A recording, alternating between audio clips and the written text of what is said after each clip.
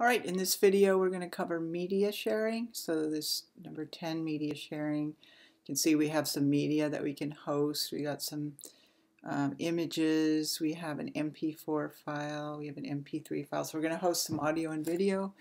And if we look at the README here, at the bottom, it's kind of a crazy looking.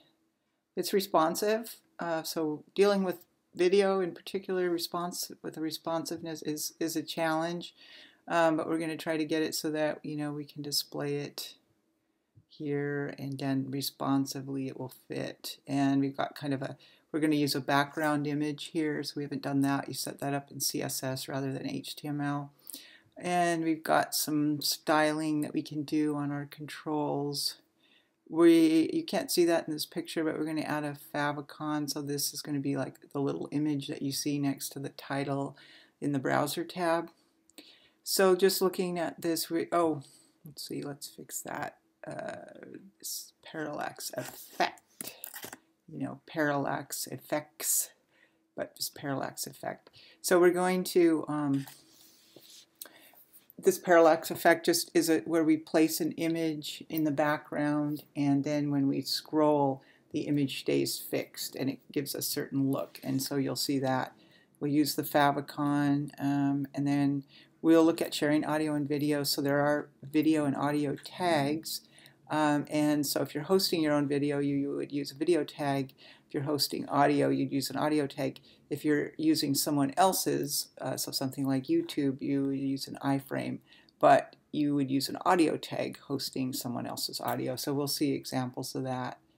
And then embedding. So embedding audio is really just using the audio tag, whereas embedding video, you're going to use the iframe.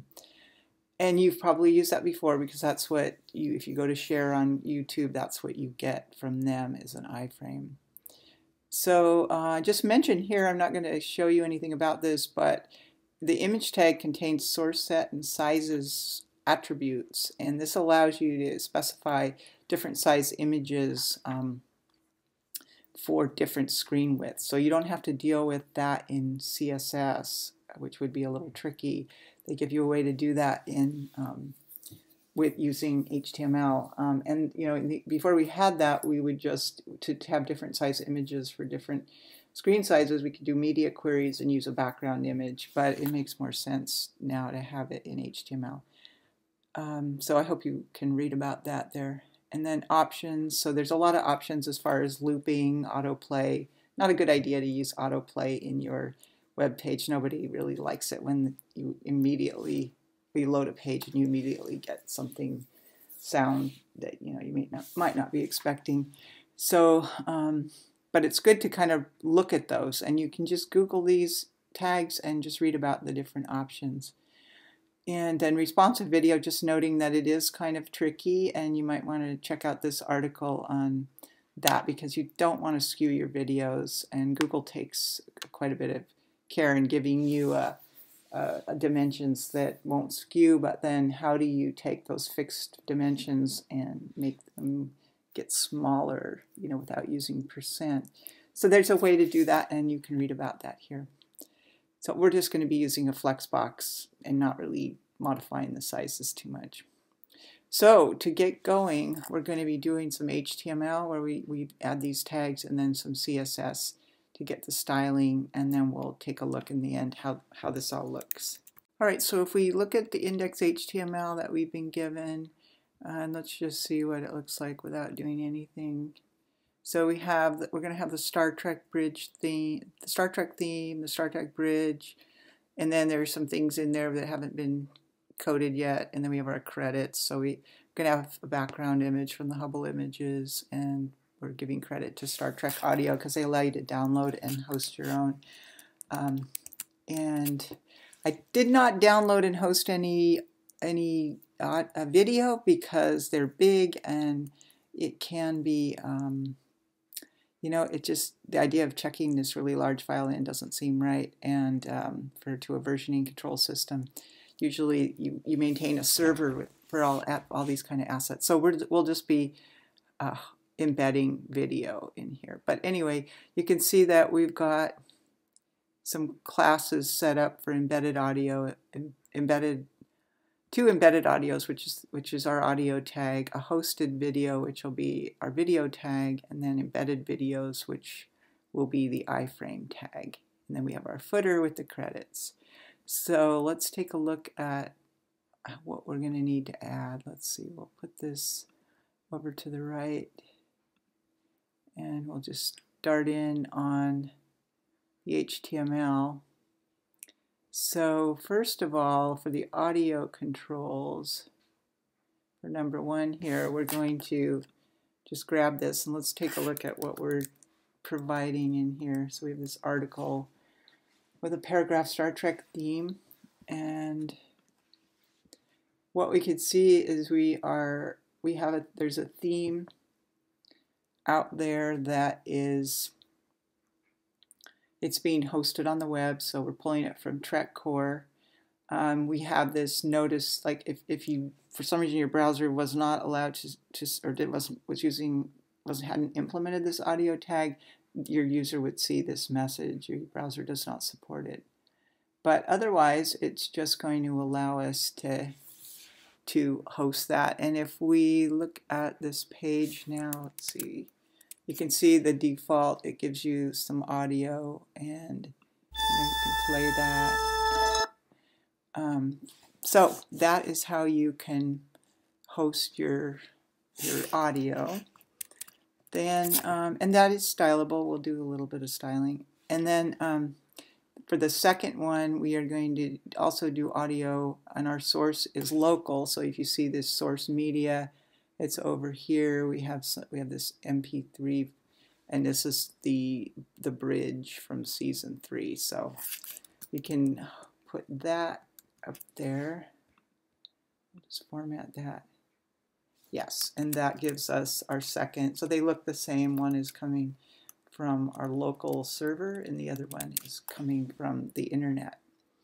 And then, so audio same tag for whether you're hosting or sort of embedding. Then for the first video, we're going to be use something that is hosted locally. Oh, I do have a little tiny local video here. So what do I have? This MP4, a time-lapse video of the night sky. So someone shared that and said that it was okay to use that. And so let's take a look at this tag. So we'll put this in the number 3 position. And notice we are providing a width and height. And these are kind of standard dimensions for videos, and they are fixed. So that could kind of be a problem. We will learn down the road a little more about keeping the dimensions the same to avoid skewing, but making them percentages. But in this case, we're just going to use these fixed dimensions. And then for the second video item here, we will use the iframe. And this is what you can get just by clicking on the share link on YouTube. It'll give you an iframe. And an iframe really is a tag, it's been around for a while, that just provides a little window into something that's going on somebody else's site. So you're not hosting this, they're hosting it, they're getting credit for hosting it, if you want to think of it that way. And we have a couple of, let's take a look at this, a couple of options here. We have the allow, accelerometer, autoplay, encrypted media, gyroscope, picture in a picture. So those are things that are being allowed in the iframe. We have a 0 border, and we have allow full screen. So we have a couple of things going on there. Now in this video, you can see we added a controls, so that's optional. There are other optional, like you can add download. There's a lot of different things you can do. But you really got to be careful when getting media off the internet and hosting it yourself, because it's easy to break licensing laws. And copyright laws, and you really want to be respectful of that. So often it's better to just embed and not really think about that. This one, I happen to have got it from a free site. Yeah, be very careful about that. Better to just use an iframe than to download and use somebody else's stuff hosted as if it were your own. And even giving them credit, if you're hosting it, you still can, have a problem there. So here's another iframe, and this one again is from YouTube. Same kind of thing where we're just all we're doing is providing an iframe so that they can host it. So what do we got now? If we look at this, we've got, so YouTube provides this image for you, and you can actually, when you're hosting it yourself, you can overwrite that image. So that's one of the options. You might want to look at that. But now you have this ability to play videos on your site, and this one I'm hosting here, and these are coming from YouTube. So those are some different ways that we can host. Finally, the last thing that we want to do is provide what's been known as a favicon, though it's changed in how it's dealt with on the internet.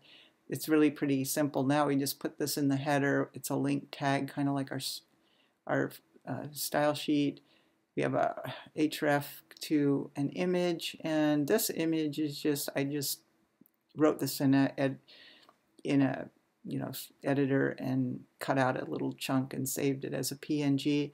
And it's not even really very good, because usually you want to have these more square. So typically they look better if you have them squared off. There's a lot you can do. If you want to look into it, you can go out and Google, I'm going to close this for now. You can go out and Google favicon generator. So, and you'll find there's a whole world behind this, because you're going to get different size favicons for different platforms, and they can end up being buttons that show up, depending on how they're tagged, for different places on your phone. They can show up, as icons for selecting, looking like apps. So you can just create one from an image that you upload, and you'll get a whole slew. And I'm not going to do that here, but I leave that up to you if you're interested in pursuing that. So let's see how this looks. Let's add this favicon here. So I'm just going to take this link and put it underneath inside of our head tag. And so now if we open up this live server, we see this little image up here next to the tab. So that's the favicon. All right, so that kind of covers the HTML. Let's look into doing some styling.